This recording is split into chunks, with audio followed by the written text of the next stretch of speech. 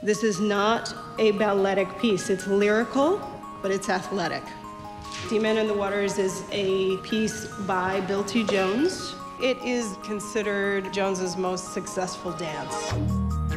For D-Man in the Waters, Bill T. Jones.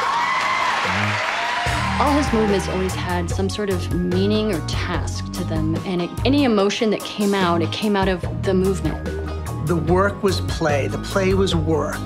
The work was about changing perception. Arnie and I were a couple.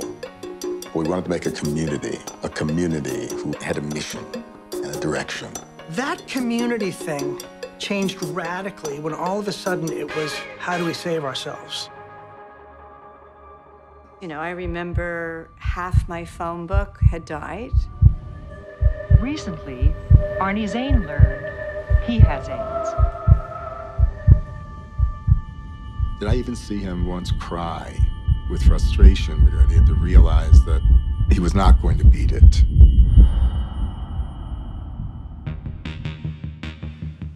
What is D-Man? Is it alive now? Is it a cautionary tale? Is it one of inspiration? What is our AIDS right now? What are we going through? Your generation isn't doing it. So the 9 of you are gonna do it. And you're gonna do it each night on that stage. What do they share that is so big that you need a piece like this to move it? Do you dare to let the stakes really be high? No matter what happens, don't give up. We were hurting, but our work was a way that we kept going.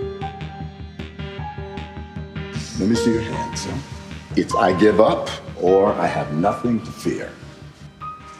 I love you. I love you. Yeah.